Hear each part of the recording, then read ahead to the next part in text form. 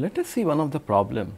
So, in this current problem is the adsorption problem. It is similar problem which we did earlier. So, this time the adsorption is on a crystalline surface. So, it says a simple model for adsorption of a monoatomic gas. To make it simpler, we have taken monoatomic gas at low pressures.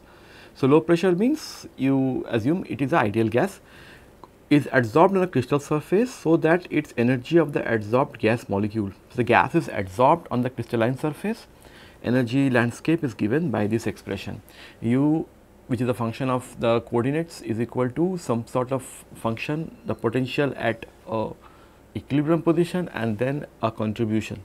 Then it says that the vibrations motions within the plane of the crystal surface has a weaker force constant than the vibrational motion perpendicular to the crystal surface. What does it mean? It means the force constants which are along the horizontal direction is very less. So, you can assume that they are the atoms nearby that particular central atom is stationary. So, what is happening is a perpendicular vibration. So, it is following based on this statement the Einstein model. So, it says it has a weaker force constant than the vibrational motion perpendicular to the surface. When it goes to the perpendicular, it means it is vibrating across this direction rather than this direction. Okay. So, it means if this is the direction, you have to assume it at Einstein model. So, what is the Einstein model? It means it will vibrate an equal frequency in all the directions. So, the partition function for the pure gas molecule, the gas molecule adsorbed on the crystal surface. So, pure gas molecule means the gas which has not adsorbed onto the surface, and adsorbed molecules means the gas atom which has adsorbed to the surface. So, these are two different things.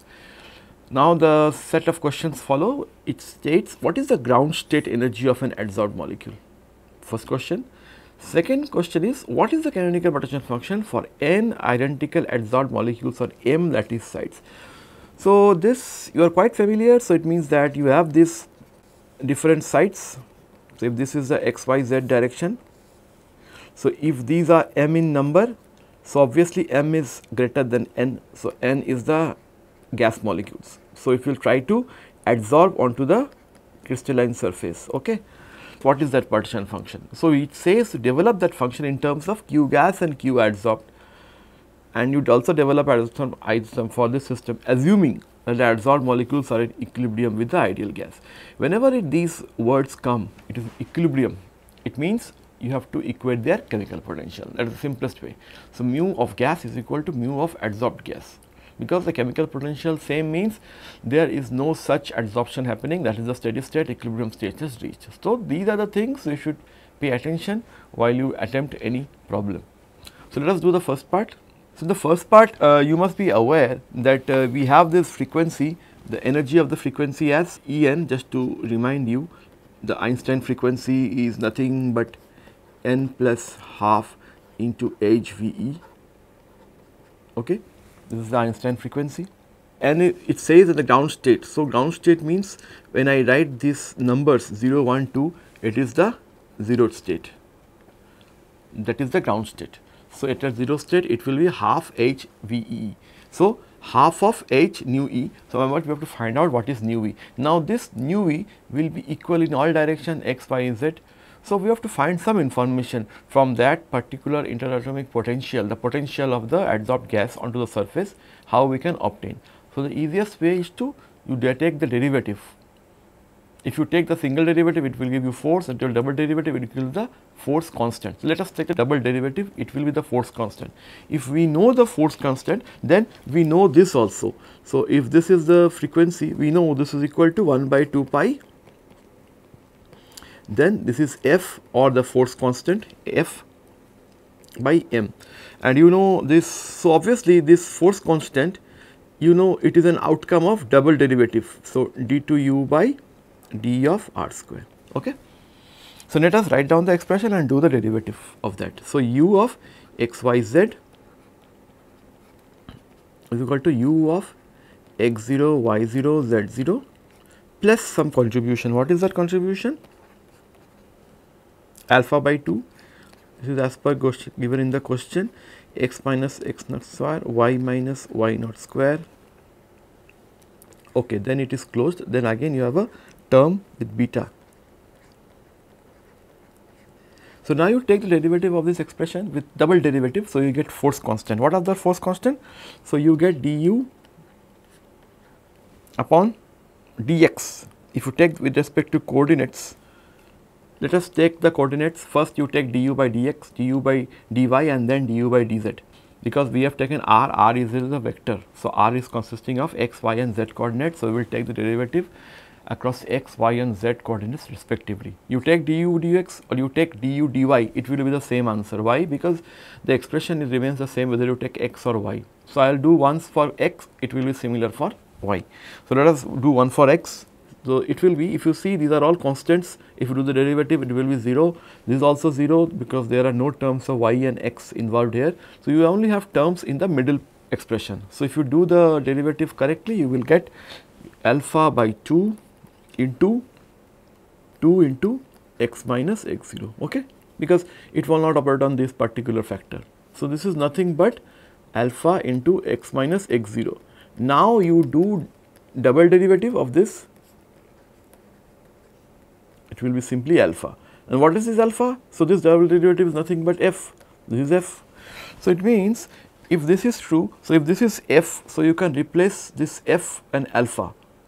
So you know what is f. From this expression, you know what is f. So from this expression, you replace the value of f with alpha. So VE equal to 1 by 2 pi, here f is alpha. So you have alpha by m, okay. So like this you will get one for x direction, one for y direction, but in the z direction what you will get is, again you will get a similar expression, but you have beta by 2. So it means I will have two terms with respect to x and y which is similar, and one term with respect to only beta when I do with respect to z, du by dz. So you do du by dx, you do du by dy, and you also do du by dz, okay, du by dz, and then further d2y by dz square again will give you only beta, okay. So if you subsume all the results, so you will be having Vex, Vey and Vz. So if you write like this, so it will be u0 then becomes equals to u of x0, y0, z0. You have this plus sign, because plus. Now what we are going to do is, because we need to know the ground state, so we have to write this all expression in terms of alpha. So what is that expression? Is nothing but, because in the ground state energy is you know, from this expression it is simply h nu E ground state energy E0. In this expression it will be simply half of h VE.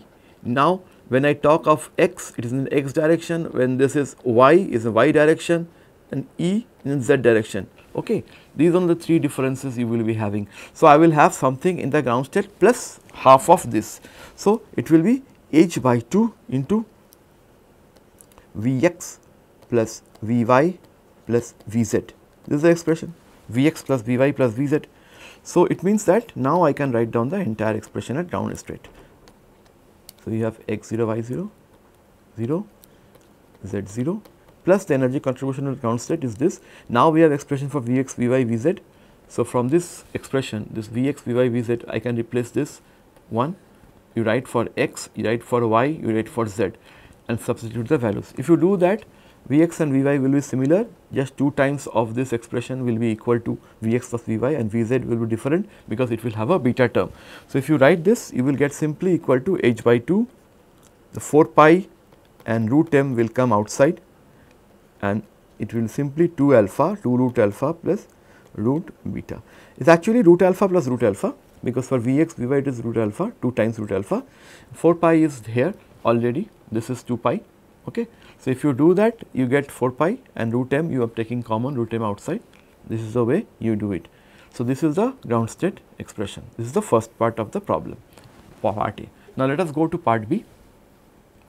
So part B says that what is the canonical partition function. So for the canonical partition function, what you need to do is that you need to write out the expression. So there will be an expression, the overall partition function, which will lead due to the internal energy and product of internal energy into vibration energy. So internal energy, you know, because that is what we have got, that is the ground state energy is the internal energy, and then it will be have a product with respect to vibration energy. Let us write that.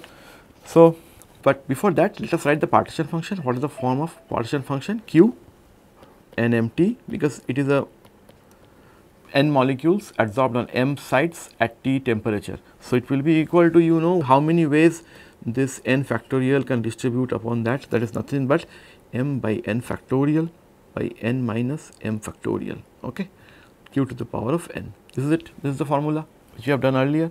So, now here q adsorbed, partition function for q adsorbed will be the product of two things. One is e to the power of minus u x0 y0 z0 by kt, and then you know the vibrational partition function will be product of each other. So, you have vibrational partition function in three direction, x direction, y direction, z direction. Get the product of all this. So, if you get the product of all this, it will be simply equal to q vibrational in the x direction, q vibrational into the z direction, q vibrational in the, sorry, I should write y first, y direction and then z direction.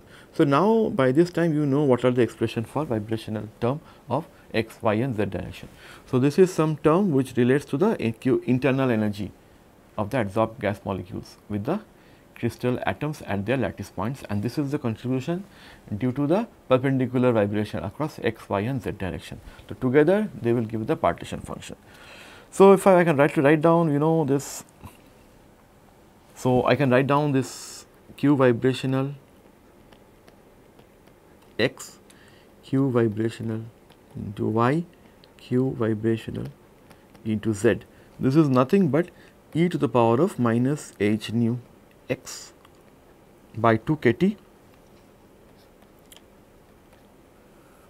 1 minus e of h nu x by kt.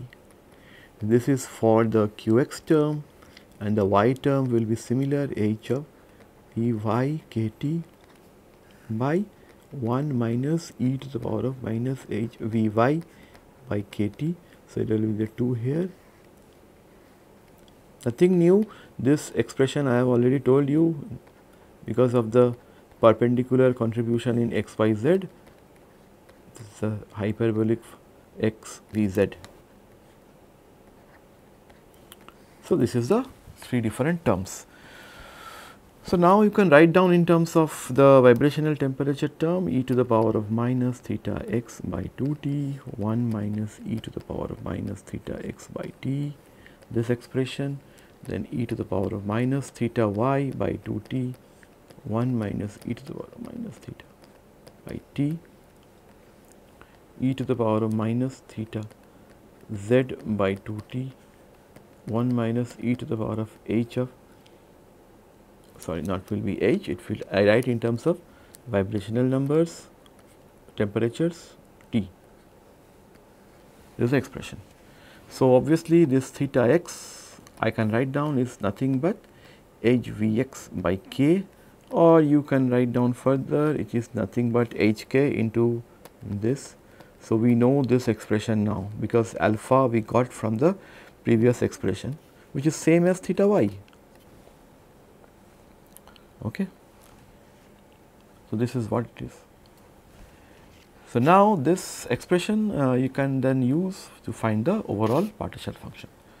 Now, let us come to the expression for the part C, which says we develop an isotherm isotherm.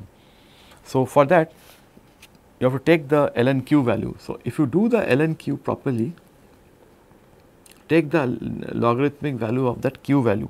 So, this is nothing but ln of m factorial minus ln of n factorial minus ln of m minus n factorial, okay, plus n ln of q adsorbed, okay, because q adsorbed was to the power of n, and then you have m factorial by n factorial by m factorial divided by n factorial into m minus n factorial. So, I am taking the log both sides. Now, you can use Stirling's expression and do this. So, I will just write the one expression, then I will finally write the answer m ln m minus m minus n ln n plus n minus m minus n ln of m minus n. I am just expanding the factorial terms by Stirling's approximation, okay, plus m minus m plus n ln. The last term remains the same. Now just simplify all these terms, open the brackets and simplify all these terms. If you simplify all these terms, you will get m ln m minus n ln n minus m minus n ln of m minus n plus n ln of q adsorb. So now this actually these all terms will cancel out this with this. So this is what it is remaining. Okay, but we know that A equals to minus kt ln q. A is equal to minus kt of ln q, Helmholtz free function. So if you want to find out this expression A equal to minus q ln t, because I will be needing this A. Why? Because for this I require mu of adsorption.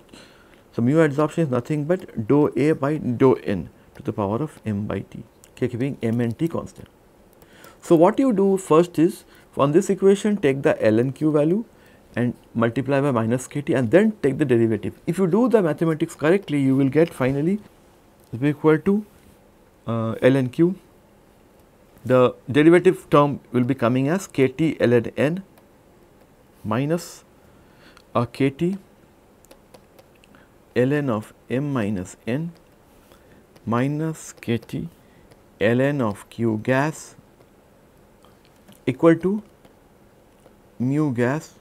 So this mu gas, we know this is the entire expression is equal to mu gas, but mu gas we know is nothing but minus kt, because this mu adsorption is equal to mu gas. Okay, why is this so? Because if you look at, I told you these are the, suppose these are your sides. Now when something comes inside, so obviously you have the partition function of the gas here and one which is getting attached to here, you have q of adsorbed. So this q adsorbed are the partition functions of the gas phase and the adsorbed phase. So this mu will be same. So mu gas of equal to mu of adsorbed. So that's what equal. So I am writing here it is mu gas. So but mu gas we know is nothing but minus kt ln of q gas. Okay. So now you have to equate this expression with this. So if you equate it, kt will cancel out. So what you get is simply a simple very equation, that is n by m minus n is equal to the ratio of their partition function adsorbed by. So this is the relation between the fractional coverage versus the partition function. Okay. So now let us also develop the isotherms. We have done this far. So isothermals will be pretty much easy, and just that expression only, just expand it, you will get the answer. So you have n equal to, multiply it, m minus n into q adsorbed q. Okay. So here what you get is, if you simplify it, so m into q adsorbed by q gas, q adsorbed by q gas, let us suppose I take it in bracket, minus n into q adsorbed by q gas, like this I write. Okay, n is equal to this, or n into 1 plus q adsorbed by q gas is equal to m of q adsorbed by q gas. Okay, fine. So I have taken this part to the LHS. So I get this. So thus the fractional coverage I can also write in this manner. That was the, so q adsorbed by q gas divided by 1 plus q adsorbed by Q gas, okay. And this you divide again with this one, you will get 1 upon 1 plus, because this will be 1. So, you will have only a one term Q gas by Q adsorbed. So, this is the expression, the final expression for the fractional coverage. In the final term, what you have is, so Q gas is independent of pressure. So, if it is independent of pressure, you assume it to be ideal gas. So, Q gas I can write down as, so it will have the translational partition function, because it is I am assuming it to be a monoatomic gas which is given in the question. For a single atom it takes the expression like this, or I can write down 2 pi m kT 3 by 2 .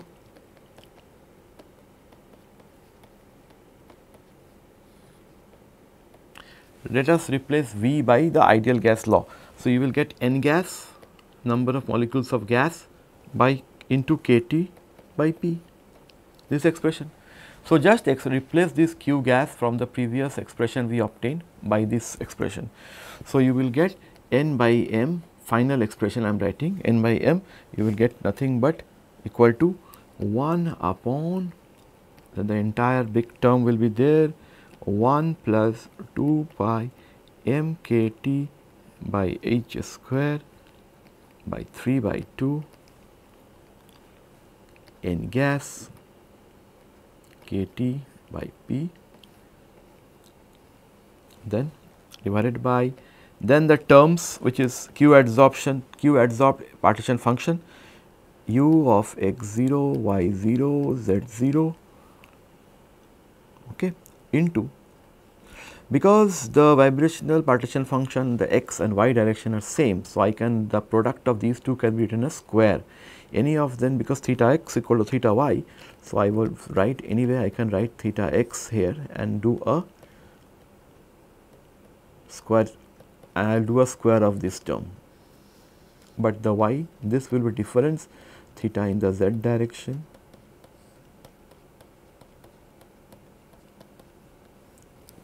this is the entire expression, okay. So, it means I can calculate the fractional coverage if I know the mass of the gas molecule and the pressure, and also a potential, what is the potential of the gas atom onto the crystalline surface, and the vibrational temperature in the x, y and z direction. So, with this I can actually calculate the adsorption isotherm which is given here. So, this concludes our lecture. So, please go through this Sandler's book, you will find more about the Einstein model, and also follow what are the assumptions through it. Okay. In the next lecture, what we will do, we will be discovering and exploring the Debye model. Thank you.